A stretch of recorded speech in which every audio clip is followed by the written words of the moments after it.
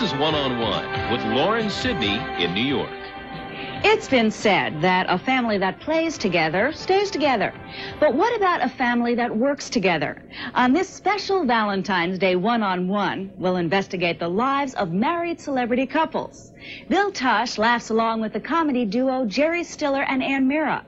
Hume, Cronyn, and Jessica Tandy share the secrets of their romantic success with Cheryl Washington.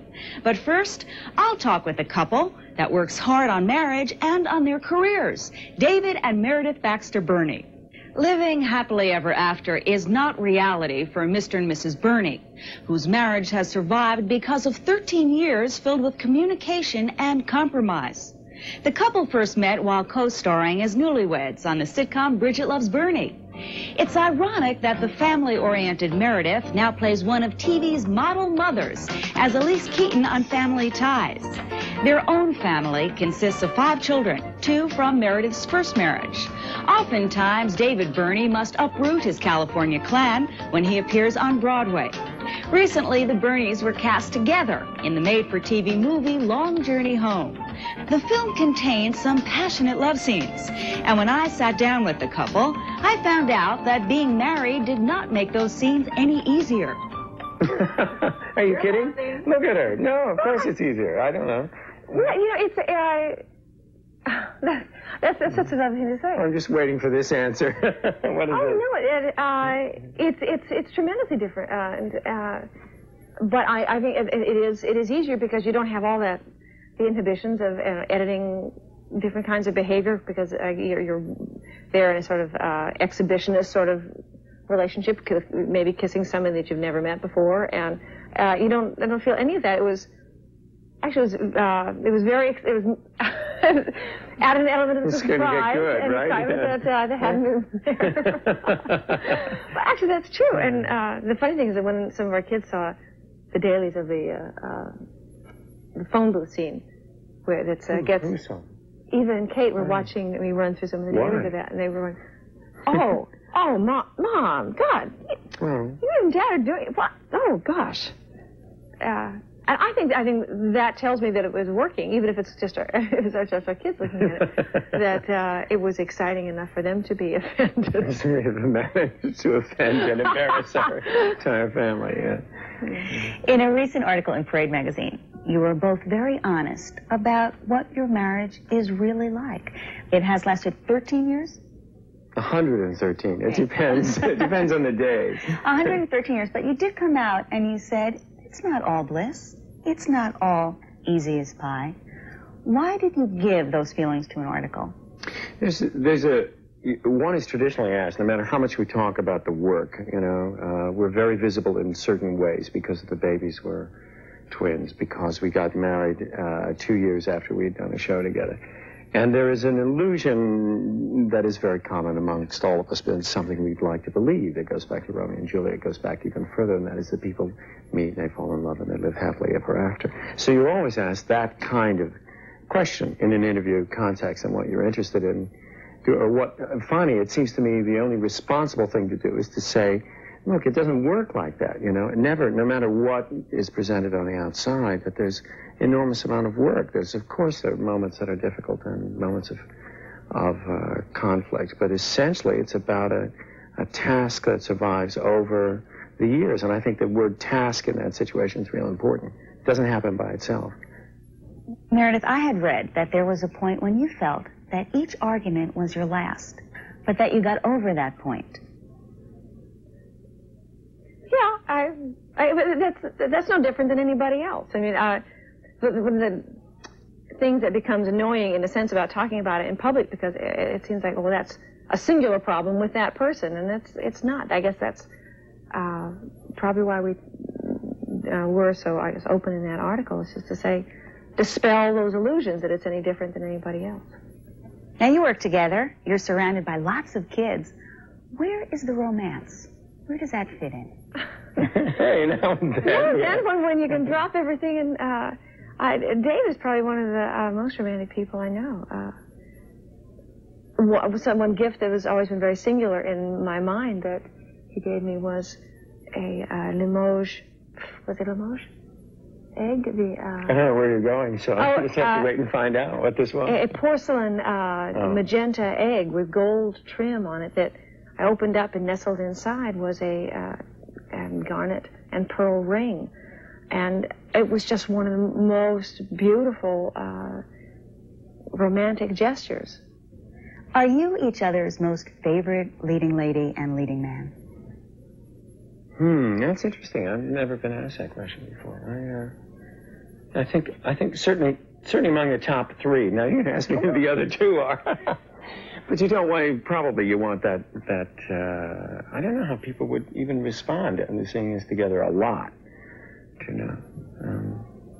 That's hard to say. I can't think of a lot of other people that I enjoyed working with as much. But you like Michael Gross a lot. She tells me a lot of funny stories about Michael Gross. Oh, he's a dear person.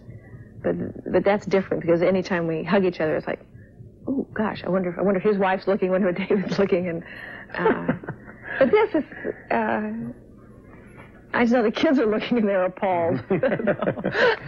Oh, God, they're touching each other. And you're not even in a phone booth. What are they doing? Yeah, they're not even getting paid for it, right? The Birneys will be getting paid for their next project, a serious forum comparing a Russian family with a typical American household. Up next, we'll peek into the household of Hume Cronyn and Jessica Tandy.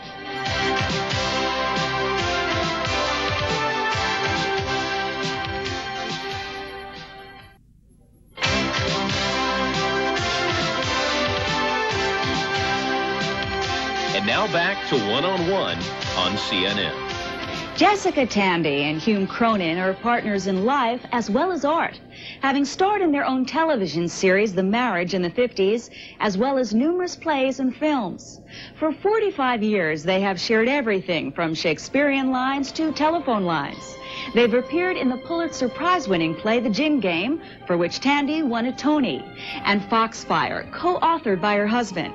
If that's not enough, they've co-starred in 6 motion pictures, including Cocoon, where they played a couple forced to deal with the realities of aging.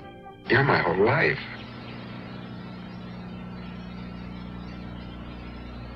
I want to go.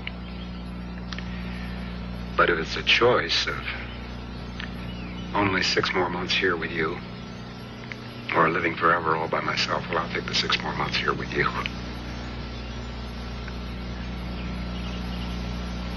I don't want to live forever if you're not going to be with me. Most recently, they appeared in Batteries Not Included as a tough New York couple fighting to save their home from demolition. When Cheryl Washington visited with Jessica Tandy and Hume Cronyn, she asked what the formula is for keeping their 45-year marriage together. Boy, if we had one, we'd bottle it and become very, very rich. I think we've been lucky in that we really haven't been in competition with each other. And I think that although we've had our ups and downs, that we have kept pretty even in growing. So that I don't think either one of us has ever felt desperately left behind. And we've had more ups and downs. We've had more ups and downs, and that's just luck, and because Hume finds projects for us to do. Batteries Not Included is your 6th film collaboration. What are the pluses to working together? Well, we get to stay together. That's just one thing, which is fun. And I enjoy working with him. How do you feel? First of all, you have a support at home. You have a support on the pillow. You have a support there.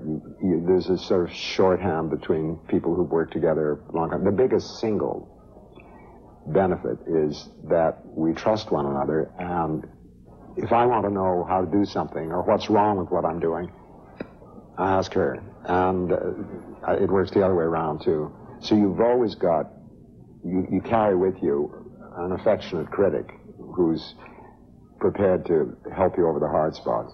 Years and years ago, we did a television show, really quite a wonderful one with Laurin Sydney.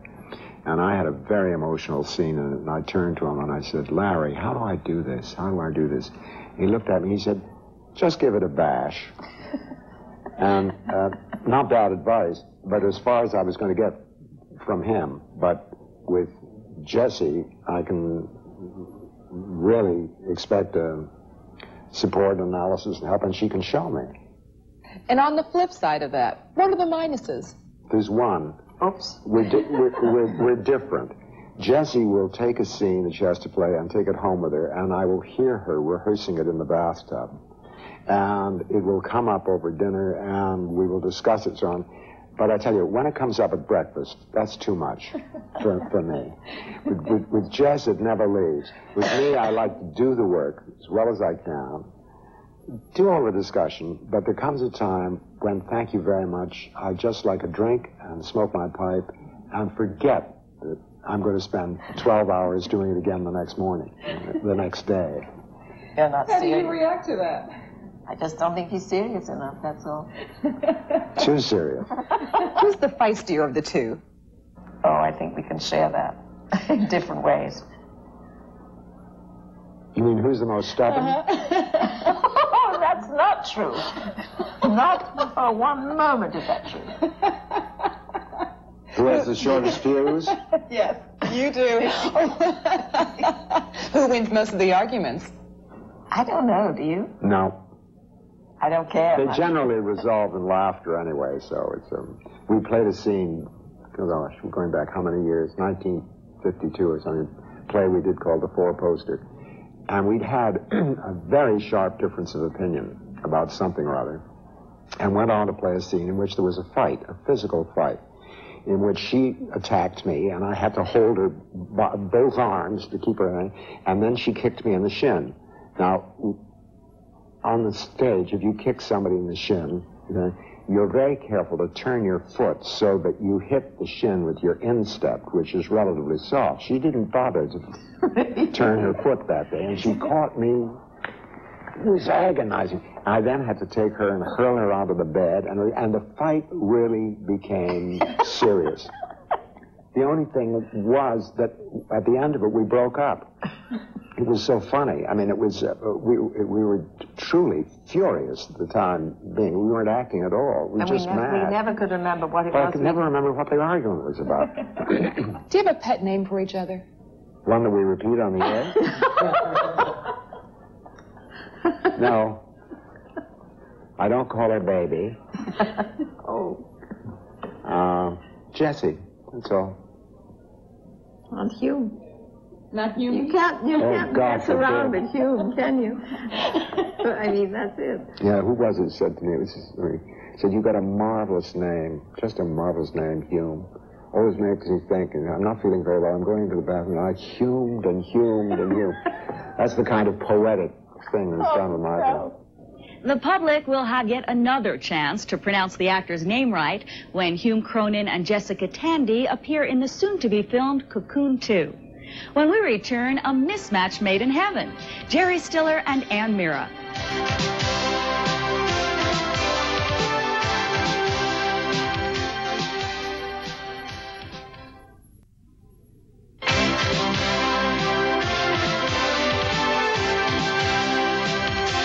And now back to One-on-One on CNN. Jerry Stiller and Ann Meara claim they haven't stopped fighting. They've just gotten too old to throw the punches. This feisty comedy couple has been throwing the jokes for almost 3 decades, making their big jump to stardom on The Ed Sullivan Show.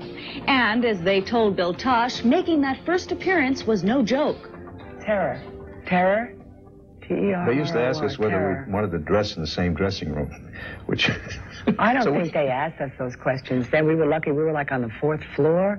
Remember that building, 53rd and Broadway? That was the Ed Sullivan Show Theater, Ed Sullivan Theater, where they tape Kate and Allie now. And, wow. We were up there, and wherever they put us, it was the same dressing room, honey. We weren't picking and choosing in those days. No, but it was a funny thing. Scary. Yeah, they'd always ask teams. Now, he drove me crazy. Jerry just drove me absolutely crazy. I couldn't be near him. I'm a nut before the show. On after the show and during the show.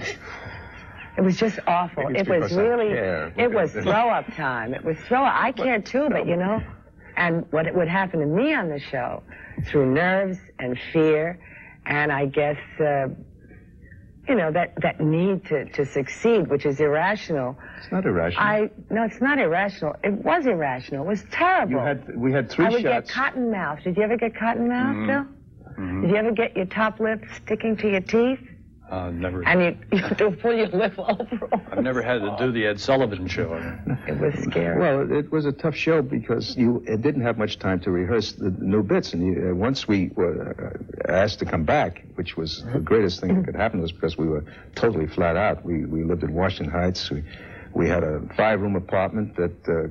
Oh, don't tell a sad story. I don't want to talk about it. But the point was, we had to move downtown because we got the Ed Sullivan Show, because we said, we could afford it. Yeah, we could say, gee whiz, I mean, so now we had to make the rent money, and that meant writing new stuff each time we were out there. Yeah. So you had maybe 3 or 4 chances to try it out around town. And when you went on, you hadn't perfected it. Get a new suit, too. What's the matter with you? Nothing, just a little fallout, darling.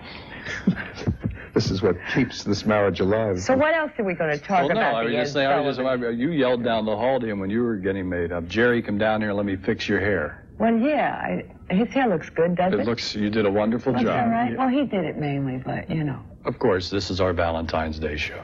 Yes, happy Valentine's Day. Thank you. Happy Valentine's Day to you. Don't touch me, Jerry. What? I'm at the point of my life where veracity turns me on. Thanks a lot. You two are probably one of the most successful show business couples, at least to our eyes. Yes. Well, and thank you. We want to let everybody watching know that it is real. We never fight on television. Never did. No. You keep it in the home. In the dressing room, after the show, before the show, but not on the show. Right? Absolutely. You too. Now, why are you agreeing with me? Just to come out like a good guy, right? I'm always playing that part of the saint, you see. It's part of the act. Yes, he's a good guy. Mouth, the one who comes out and says what it's all about, and I play the nice, beautiful character who just agrees. Heartwarming. In real life, I'm really He is. He's a good guy. Well, when did you first team up? I mean, publicly. Oh, that was in the 60s. It was, we were in an improvisational group in St. Louis, a place called the Crystal Palace. This place was so hip. It was the first time we heard the word hip. First time we heard someone refer to their apartment as their pad. Yeah, it was 1959, and there was Jerry and myself and a very talented young woman named Nancy Ponder and Alan Arkin. And now Nancy Ponder-Zucker. Nancy Ponder-Zucker, and Alan Arkin, who's still Alan Arkin. And we were directed by a guy named David Shepard, who still works in improvisational theater. And out of that, when that group disbanded that summer, then we started to work on characters we developed in that group. And he had always wanted to do a comedy act. Went out as Stiller and Meara. Yeah. So in 1960, 61, 62, we started in the coffee houses in the village. Just to back up a little bit. Yeah. When you were performing in the village in the early 60s, were you two married then? Yes. We were already married for years by the time we decided to have an act. Yeah. We were being cast as trolls and tall character women who were too young to play leading ladies. That was the way it worked. We weren't ever cast as a couple because we didn't look like we went together, or we could never check into a hotel unless we had a suitcase and a birth certificate and a marriage license. The guy would always say, "You guys can't be married." Come off it! What are you talking about? But I used to one night in Chicago when we were working. I mean, the fact of the matter was after we were doing a review in Chicago at the Happy Medium one night. We went into a bar, Ann, myself, and Ann's, the early 60s, and Ann's father, and one of the great places on Rush Street, and I was talking to Ann's father, and suddenly I said hello to Ann. Can you pass me the pretzels or something? And a guy took a swing at me. I said, "What are you doing?" He says, "Don't try to make out with my girl." And this guy was just talking to me. It got really ugly. He thought it was a joint. Chicago had a lot of joints. He thought I was making a pass at Ann, and he was trying to make a pass at her. So it was his way of coming on to her too, to be the big hero. Oh, yeah. So they never would dream that we were married, and that was, when that started happening, we said, hey, maybe we could do something in the relationship, these offbeat type characters that we were always mistaken for, the mismatches in life. that seems somehow to be the way life evolves, you know. So that was where the comedy came in. The comedy continues with the couple and with their solo careers as well, when Jerry Stiller's newest effort, the film Hairspray, opens this week. Join us next week when we'll open with Robin Williams. We've come at a special time. The CNN people are here. We are going to say hi to you, Ted. The wind is blowing. The satellite dishes are being torn out of the ground. You know what that's about. That's why they quoted the channel.